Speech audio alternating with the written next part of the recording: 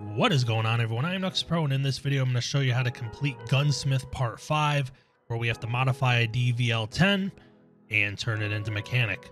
This one's pretty straightforward, so let's get right into it.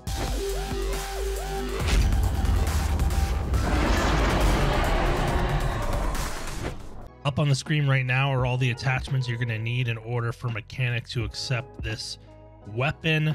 There will be a parts list in the description as well if you want to copy and paste into the wiki or whatever.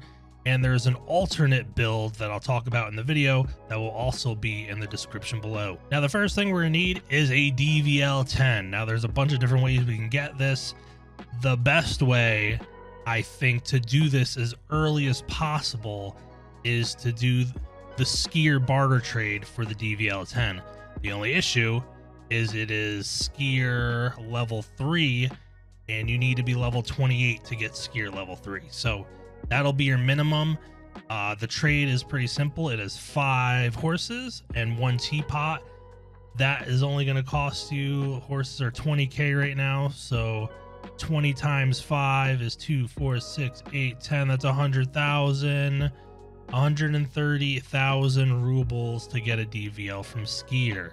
Now, if you're not level 28, you can buy it off the flea market.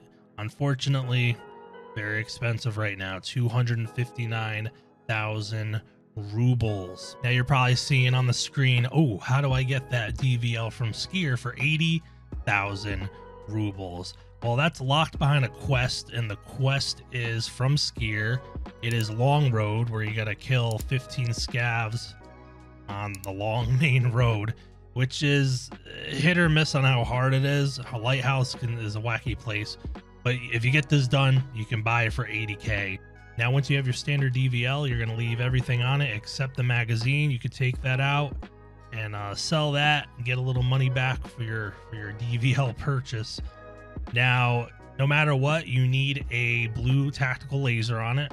That blue tactical laser is available level 1 skier. Right there, pretty famous in the other gunsmiths as well, if you've been following along with my other guides.